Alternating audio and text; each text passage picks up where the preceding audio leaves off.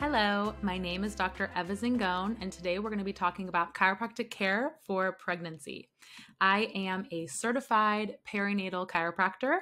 I've been working with pregnant moms for the last decade, and this past year was very special because I got to go through all of it myself. I had my first baby in July.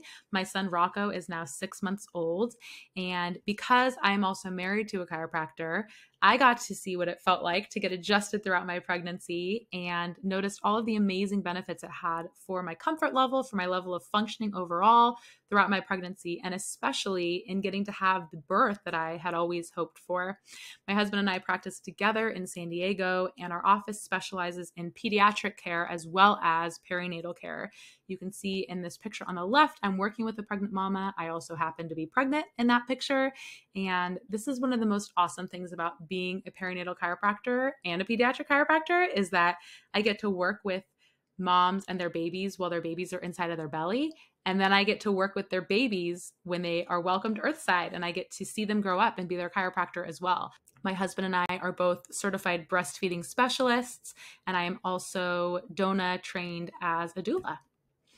Today, we're going to talk about chiropractic in general. What is it? A lot of people think about back pain and car accidents when they think about chiropractors. And then when you come into an office like ours and you see newborn babies getting adjusted and toddlers running around everywhere, you wonder, why are those kids getting adjusted if they don't have any pain? When really there's so much more to chiropractic than meets the eye. So I'm going to share some of that with you. We're going to talk about pregnancy and why chiropractic is so important during pregnancy. I'm going to show you what you should look for in a practitioner because getting adjusted pregnant is not like getting adjusted when you're not pregnant. We're going to talk about what you can expect at your visits as well. And then to end, we're going to do some demos, and I'm going to show you how you can best support your nervous system, create balance in your body, prepare for birth at home, starting right now. So first and foremost, we just have to take a minute to acknowledge how freaking incredible our bodies are.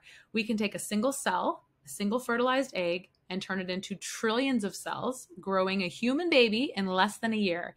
And every single detail is accounted for, from the fingernail to every single strand of eyebrow hair. And there's no instruction manual for this. Our body just knows what to do.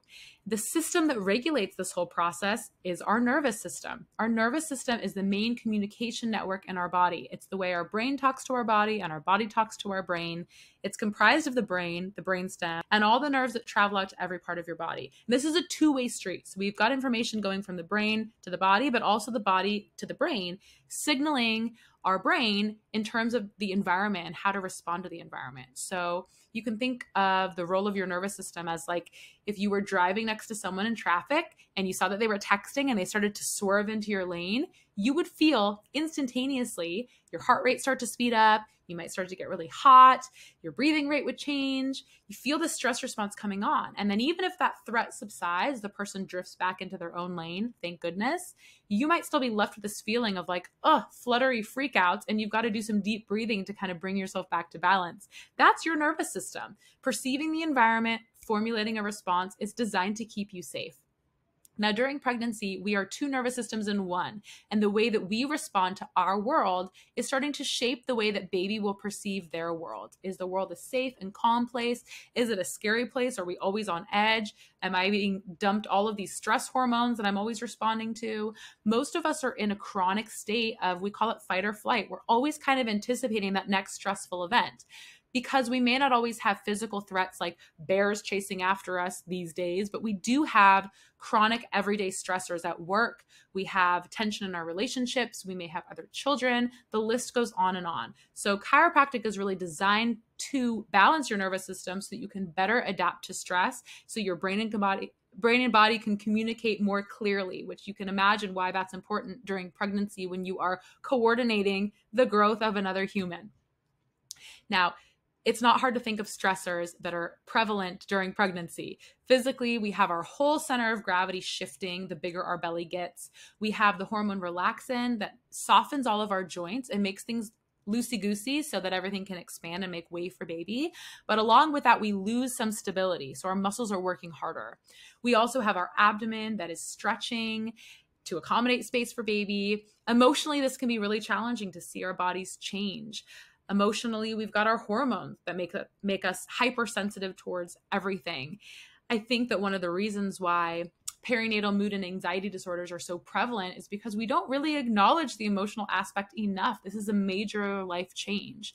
And then chemically, the foods that we eat, the toxins we're exposed to, I think most of us know about the toxins at this point. I think if anything, we know too much about toxins. And I think it becomes really stressful during pregnancy to avoid every single little thing. When you think that everything that you're putting into your body is going to impact your baby, it can kind of drive you crazy. So that can create emotional stress. That can create physical tension in the body. And all of these types of stress play off of one another in that way. So we like to say that your body is a storybook of everything that's ever happened to you. We have all of these different stressors that accrue throughout the course of a lifetime. And ideally, stress is coming in, we're able to process it and then discharge it. So it's not just building up. If we're not able to discharge or to integrate or have adequate recovery, our stress just sort of builds up and up and up, and it just accumulates. So we all have different chapters of our story going into pregnancy. Some of us might be in a really balanced place when we get pregnant, and we're really good in a good mental space. We've been eating a really great diet for years, and we've got no pains. But most of us, there are some aches and pains. There are some imbalances. There's a fall that you had when you were a child, or a sport you played in high school, tennis on one side, or there's one way that you sit at work, or you've been sitting at the computer for decades. We enter into this stressful period already having built up a good amount of stress. So we've got like our backlog of experiences that needed to be integrated. And then when the demands of pregnancy happen, our body kind of shuts down. It's kind of like pregnancy shines a spotlight on all of the unresolved issues that you have in your body. And maybe a symptom that was silent before, like some hip pain that you used to have back in high school, that reemerges during your pregnancy because of that increased demand and that load, and your body just doesn't have as much bandwidth to process everything. So because we each have our own unique story, there is no one size fits all approach when it comes to caring for a pregnant mom. And in our office, we make a care plan for each individual mom because her needs are different and her goals are different for her birth, for her recovery, and her ongoing levels of stress are different. So we have a way of measuring how a mom is responding to stress in our office through these insight scans that we do. And these scans measure various layers of the nervous system, and they essentially show us how efficiently you are processing stress. And it can point to specific areas where you're maybe locked up or not processing stress as efficiently. Now, these scans involve no radiation, so they're totally safe for kids. We do them on newborn babies, and there's something that can be done again and again throughout the course of someone's care, so we can continuously measure how their nervous system is changing as they are getting adjusted week to week. Alrighty, so a balanced nervous system is our number one goal as chiropractors for any human being. But there is another priority when it comes to pregnancy, and that is the balance of your pelvis, like the physical balance of your structure. So here is a model of the human pelvis. If we were to look at it from the back, we see we have our two hip bones here, and then we've got our sacrum, like our tailbone, in the middle. Now, you can think of the pelvis as a basket on a hot air balloon. This is the basket. The balloon is your uterus, and the uterus is baby's home for 9 months. It is connected to the pelvis, the basket, by these strings, right? The basket strings are like our ligaments. We've got ligaments in front, the round ligaments, and we've got two ligaments in back that are the broad ligaments that are suspending the uterus to the pelvis. So what this means is the alignment of your pelvis impacts the shape of your uterus. So let's pretend that the sacrum here is twisted somewhat. Let's say that this person had they used to play a sport, or they've been sitting with their legs crossed, or there's a number of reasons why we might have a slight misalignment in the pelvis. If this were to twist and it's attached to one of those ligaments holding the uterus in place, it can twist and torque the uterus in the same way that if you were to yank on one of those basket strings on the hot air balloon, the entire balloon would tilt over. Now, when we have some twisting or torsion in the uterus, it impacts the amount of available space for baby. Now, ideally, baby is going to be face down with the back of their head facing outward, sort of facing your belly by the time that you're ready to give birth. If the uterus is twisted or tweaked in some way, it is going to make it harder for baby to find that nice head down position. And baby's always going to find the best position available to them based on how much space they have. So as chiropractors, The Webster technique is something we use. It's an analysis and a specific technique that we use to balance the pelvis so that we're able to even out the amount of forces and tension on the uterus so that we're optimizing the likelihood that baby can get in the best position for birth. So this impacts mom's comfort during pregnancy, but it also really impacts birth outcomes. Now, adjustments for pregnant moms are not the same as adjustments for people that are not pregnant. You're not just like a normal person with a belly. If you are seeing your chiropractor and they are not adjusting you differently when you become pregnant, they're not changing their technique or their approach at all, it's kind of a red flag because there are a lot of considerations based on the pregnant body. Now, this doesn't mean that we can't still have a lot of options. Pregnant women can be adjusted in all different positions. You see here on the far left, we've got a mom laying down. We have special pillows in our office that have a cutout in the middle so her belly can rest and be supported while she gets adjusted. Usually this is like amazing because it's the only time that a mom's been able to lay face down during her whole pregnancy and you just kind of want to lay there forever. We can do adjustments face up. We can do adjustments seated using our hands, using special tools. Chiropractic doesn't have to involve twisting or popping or cracking. If that's something that freaks you out or if that's something that your body just doesn't respond well to, it's good to find an office that offers a lot of different techniques so you can find something that you're comfortable with and that works for you. To find a prenatal chiropractor who is certified in the Webster technique, this is very important. You're going to want to use the International Chiropractic Pediatric Association directory, the ICPA. The website is listed here. This is going to, you can search by your zip code or your the name of your city and find someone near you who does this type of work. Alrighty, so now it's your turn. I'm going to show you what you can do at home to improve the health of your nervous system. Maybe you live miles away from a good prenatal chiropractor. Maybe you're already seeing a chiropractor and you just want to do some extra credit and get even better value out of your adjustments. I'm going to give you guys strategies in each of those categories of stressors. We're going to go through some physical strategies, chemical, and that mental emotional element to make sure that you have everything you need to have a very balanced pregnancy and birth. Here we go. Let's start with the basics. There's nothing more basic than breath. We breathe all day long, whether or not we're consciously aware of it. But the cool thing about our breath is if we do decide to consciously tune into our breath, we can control our state. We can actually influence our nervous system directly through our breathing.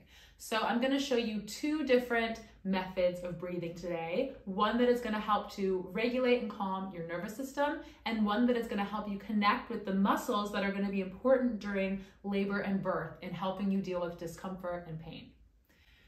So the first method is called box breathing. Box breathing is where you're matching the length of your inhales to the length of your exhales. And this has an overall calming effect on your nervous system.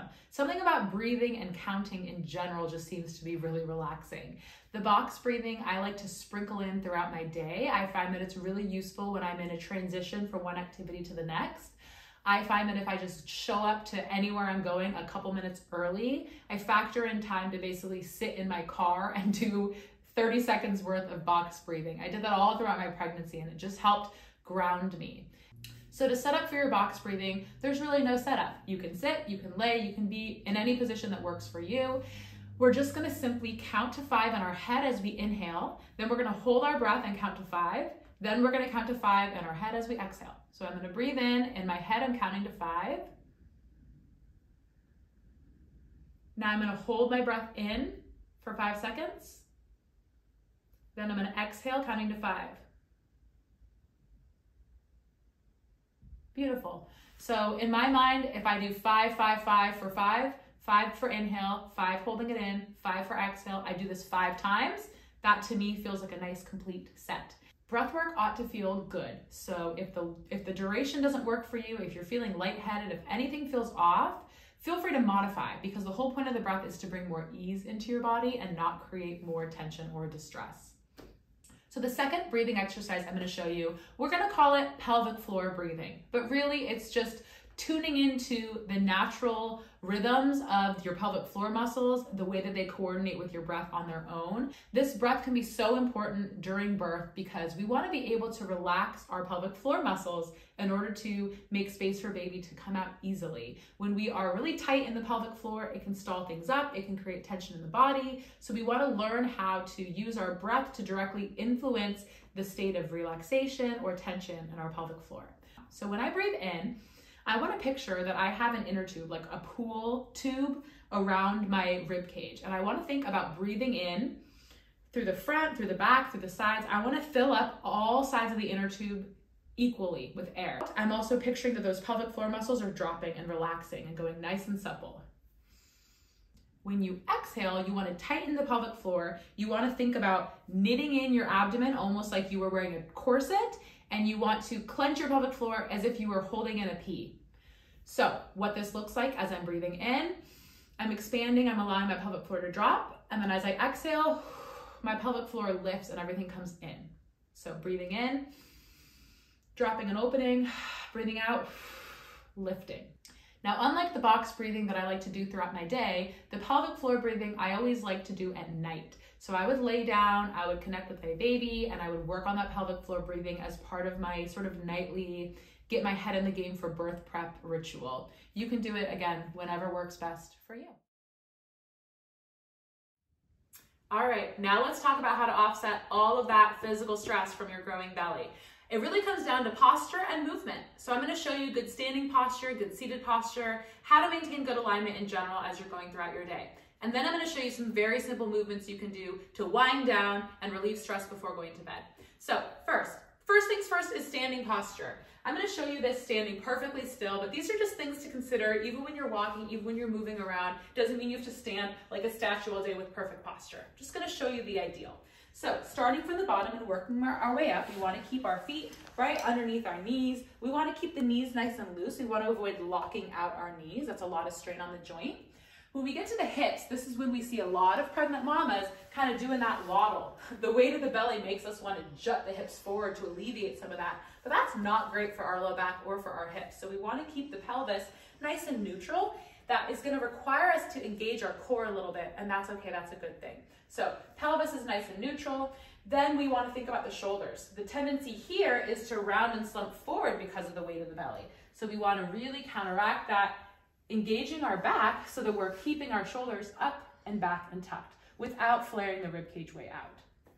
Lastly is the head and neck. Most of us, especially if we're working at a computer, we start to drift forward and the neck goes way out, and that puts a lot of strain on the upper back and shoulders. So we want to keep the chin tucked back so that we have the ear and the shoulder in good alignment like so. So I can take these key principles, I can start to move my body and not be a robot person, but I can keep those things in mind so that I'm stacking my body in a good way and we're not putting a lot of strain or pressure on any one area.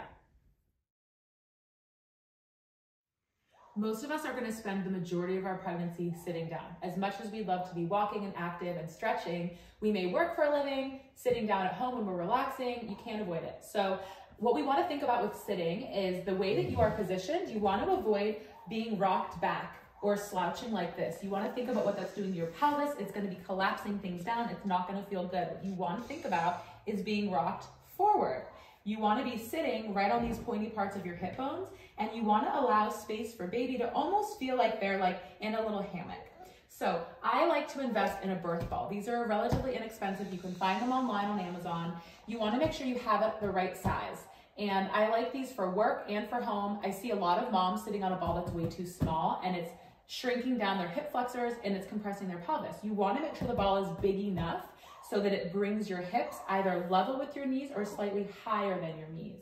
So once you've got the right size ball, there are a couple different ways that you can sit on the ball to encourage good motion in your hips.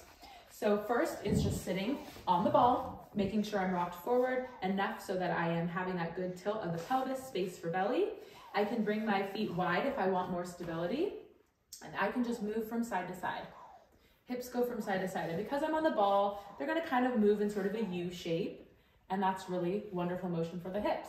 Now, because our pelvis is so dynamic and it's used to rocking in many different planes of motion, another great option is to work in a figure 8. So you're going to do little loops, almost like you're making an infinity sign with your hips. To the left, to the right, working in a figure 8 motion. This is really excellent for your pelvis. And then a third option is to tilt your hips forward and back. So I'm going to show you here from the side. You're going to think about tucking your pelvis under you and then bringing it back to neutral. Tucking the pelvis under, neutral. So we're kind of going from that position that we don't want to sit in, right, to neutral. This is just getting some good motion in there. And of course, if you're using the ball at work, you can simply sit on the ball as an alternative to a chair. The ball's great to have around for after baby arrives. My baby loved to be bounced on the ball, breastfed on the ball. It was the only way he fell asleep. So good investment to start with. So with regards to sleeping position, we're often told that during pregnancy, we have to sleep on the left side. Now, sleeping on your left side, all that pressure on your left hip all night can be so uncomfortable, especially if you're doing it for 9 months straight. So really the reasoning behind that, if you think about it, the heavier your belly gets, the more pressure it's going to place on your blood vessels. That's the reason why laying on your back face up at the end of your 3rd trimester probably isn't going to be comfortable. So theoretically, if we're laying on our left side, we are alleviating pressure on our blood vessels. But if baby's healthy and you're healthy, really, you can get away with some other sleeping positions and save your body. So I'm going to show you those positions now. It's going to be left side sleeping, right side sleeping, and sleeping at an incline. So if I were to sleep on my left side, really on either side, I want to think about keeping that nice neutral pelvis. I don't want to be collapsing. I don't want to be twisting. I want to use pillows to keep me in alignment. So you want to first think about your head pillow being just the right height to keep your head neutral and to account for the space between your shoulder and neck. You don't want your head to be collapsing down, and you don't want too many pillows so you're tilted up. Then you're going to place a pillow in between your knees, so we're keeping that pelvis nice and neutral. And if you want, you can put a 3rd pillow underneath your elbow like so. And if you want, you can shift your belly a little bit forward and kind of play around with the positioning of this pillow so that it's cushioning your belly. This should be nice and supported. So you can do this position on your left side. When you wake up, flip over to your right, and I just would flip-flop all throughout my pregnancy. Now, if you are early on in the 1st or 2nd trimester and it's comfortable for you to lay on your back, or if you're having a lot of reflux or digestive issues and it's hard for you to lay flat, you can get one of these wedge pillows, and they fold up into sort of a square, and then they create a little incline. So what you can do is make sort of a little ramp, gently lift yourself up, and you could sleep at a slight incline. I find it nice to have a little pillow underneath the knees as well if you're sleeping face up. Now, when you're getting up out of bed, from whatever position that you're in, you do want to start on your side, keeping your knees together. You are going to use your arms to lift yourself up. So you're not just hoisting up and straining your ab muscles. You are coming up in a nice, neutral, easy position. So what about when you're chilling at home on the couch watching TV? We want to think about the same rules in terms of the pelvis. What we want to avoid is just slouching and letting it all hang loose, because we're tilting the pelvis back, right? And it's going to be easier for baby to line up their spine with our spine. And that is what we don't want. What we want is to create space for the belly and to make sure that we're sitting up on these bones, the sit bones. So if you are wanting to sit on the couch, what you're going to want to do is just scooch all the way to the edge. So you're really sitting on the bottom of those sit bones, and so that you've got some space for the belly to hang forward and the pelvis gets to be rocked forward. If you want to relax a little more, I like to have either a yoga bolster like this or just some throw pillows handy. You can simply place your bolster or your pillows on the ground. You can sit down with your back supported by the couch and then sit crisscross applesauce. Again, rocking forward so that you're creating that space for your belly to hang in front of you. And if you want, you can alternate between resting your back on the couch. Now, third option, if you really want to get into ultimate chill mode, is side lying. And this is going to be the same rules as for side lying sleep. You're going to want to have a pillow underneath your head. You're going to want to use the bolster. And when I'm on the couch, I like to just have my bottom leg kind of neutral. I put the bolster there and I'm sort of tilted forward. So I'm just allowing that top leg to collapse over. Then I can make sure my neck is in a nice neutral position. I can have my little pillow I can hug, so there's some support for my arm. And this is so super supported and so comfortable, and you could just fall asleep like this really if you wanted to. When we're getting up, the same rules apply. We want to make sure that we are keeping the pelvis neutral, keeping the knees together. We are gently using our torso to support us, lifting our body weight, scooching, and getting up. What we do not want to see, and I'm going to show you only because I have my fake belly in, is hoisting up like this. Ooh, that's going to feel so bad on your core. And then separating the knees in order to swing the legs around. That can upset the pubic bone and create a lot of pubic pain. It is so important that you move your body in some way each day during pregnancy. Now, I think walking is a really great activity. If you can get outside in the sunshine, get some fresh air, that's obviously wonderful. But even if you're only up to walking around the house a little bit, do some laps, maybe from the kitchen back to the couch, that counts. And it's important to do just something. So I'm going to show you 3 stretches that you can do even on a day that you feel like crap and you don't want to do anything. These are things that take very little time, that are very easy, that are still going to give your body mobility in the areas where you need it the most and where your baby needs it the most. So the first stretch is going to be a lunge. Now for a lunge, you're going to bring one foot in front of the other. If you need more stability, you can bring your legs out wider. But otherwise, you're going to think about your feet being on sort of train tracks. And with a lunge, what we're doing is we're lengthening out the front of the hip. And this area gets really tight when we're sitting a lot, which most of us are, of course.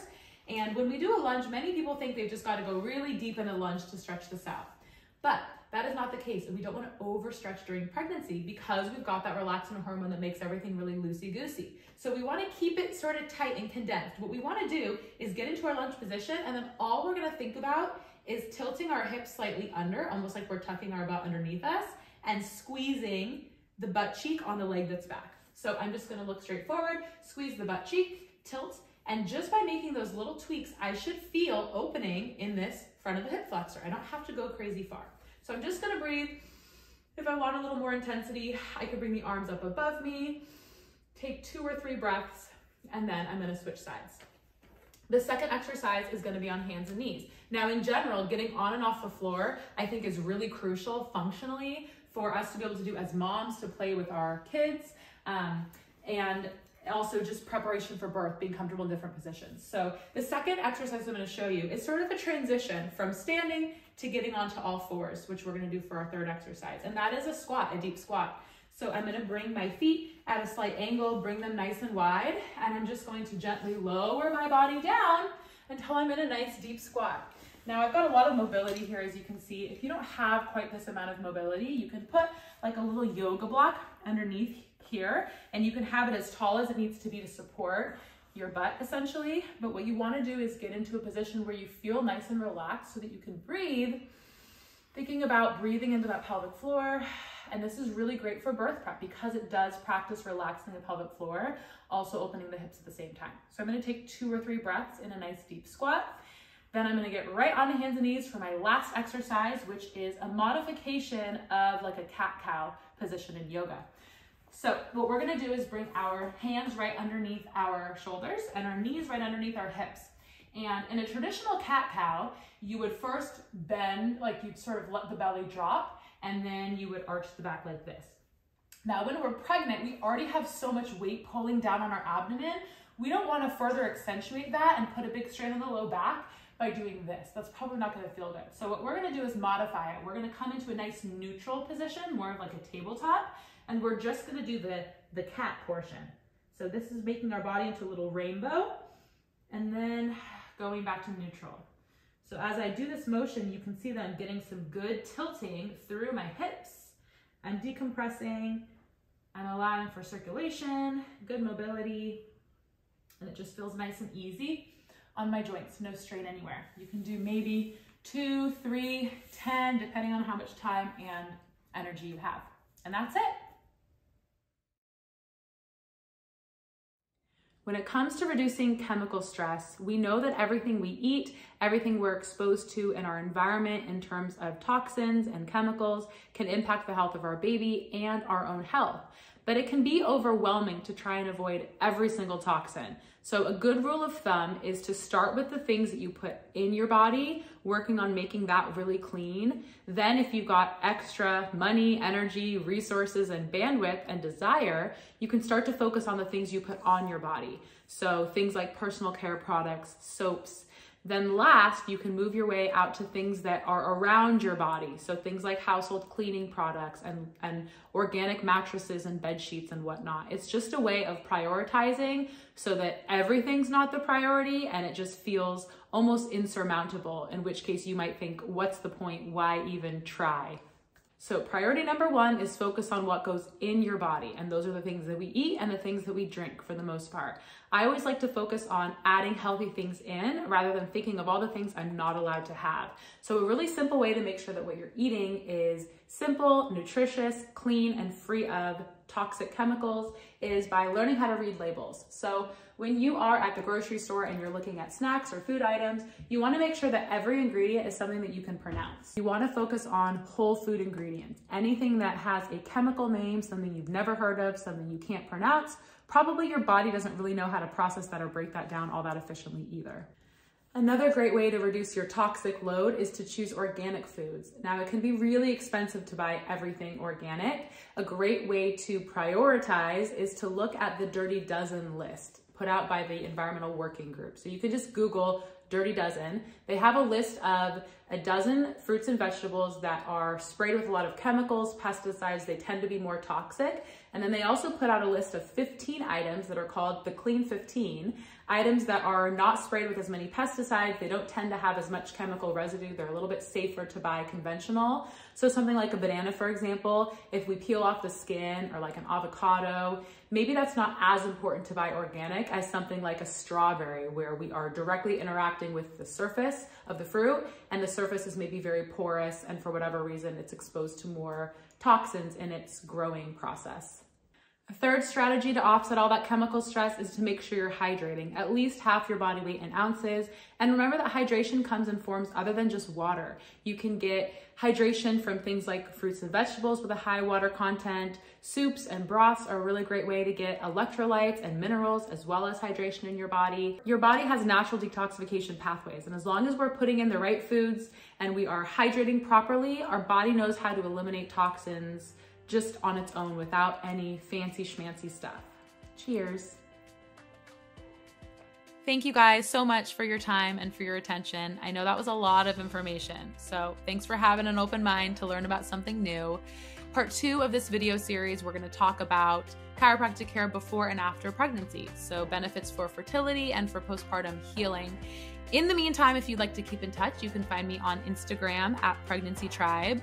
You can email me, mypregnancytribe@gmail.com, or visit our website for our chiropractic office, which is getclearchiropractic.com. We will be doing a Q&A as part 4 of this video series, so if any questions do come to mind, jot them down and you're going to be able to ask me, and I will answer any question you have about chiropractic, pregnancy, kids, babies, etc. See you next time.